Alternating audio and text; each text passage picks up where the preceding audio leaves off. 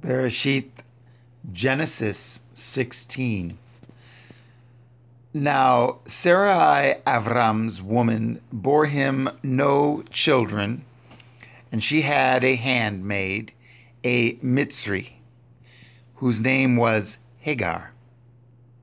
And Sarai said unto Avram, Behold now, Yahuwah has restrained me from bearing.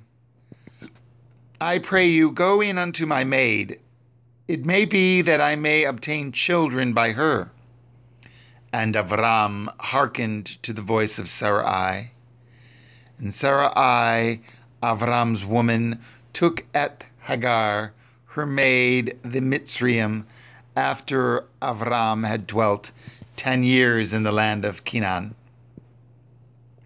and gave her to her man Avram to be his woman. And he went in unto Hagar, and she conceived. And when she saw that she had conceived, her mistress was despised in her eyes. And Sarai said unto Avram, My wrong be upon you. I have given my maid into your bosom, and when she saw that she had conceived, I was despised in her eyes. Yahuwah judge between me and you. But Avram said unto Sarai, Behold, your maid is in your hand. Do to her as it pleases you. And when Sarai dealt hardly with her, she fled from her face. And the angel of Yahuwah found her by a fountain of water in the wilderness, by the fountain in the way to Shur. And he said, Hagar, Sarai's maid, whence came you, and whither will you go?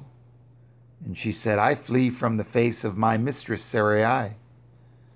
And the angel of Yahuwah said unto her, Return to your mistress, and submit yourself under her hands. And the angel of Yahuwah said unto her, I will multiply at your seed exceedingly, that it shall not be numbered for multitude.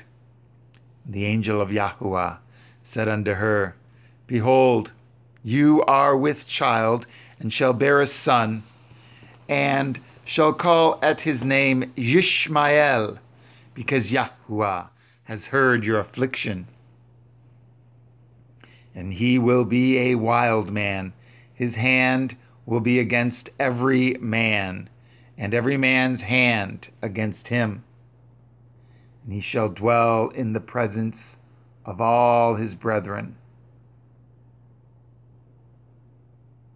And she called the name of Yahuwah that spoke unto her, You see me, for she said, Have I also here looked after him that sees me?